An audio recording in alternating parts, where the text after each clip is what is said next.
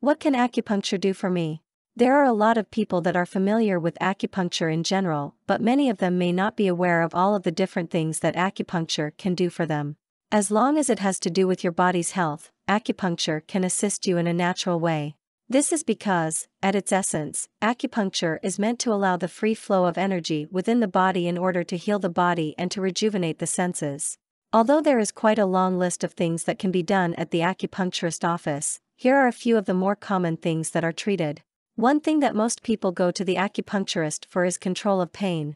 It doesn't matter what kind of pain an individual has, from back pain to carpal tunnel syndrome, the acupuncturist will be able to assist you.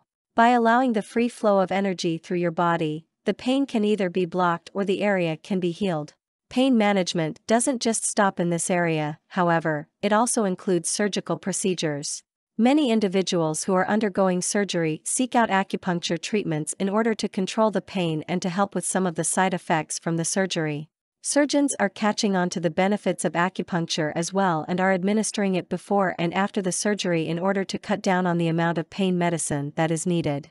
Some doctors are even administering the acupuncture whenever the surgery is taking place. Acupuncture is also used for its calming effect in many cases. People with unusual phobias or that have a difficult time relaxing or sleeping may seek acupuncture therapy in order to help them to relax and to overcome their problems. This type of acupuncture may take ongoing treatments that last for quite some time, but many people experience almost immediate relief from these type of problems. One other thing that is fairly common for acupuncturists to do is to decrease a person's appetite. As a matter of fact, many people who undergo acupuncture treatments for various reasons also ask if they can be given acupuncture for appetite suppression.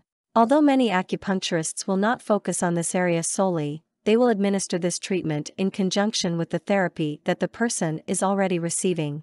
For more free educational content, visit learnforfree.biz. Content produced and distributed by AllSuperInfo.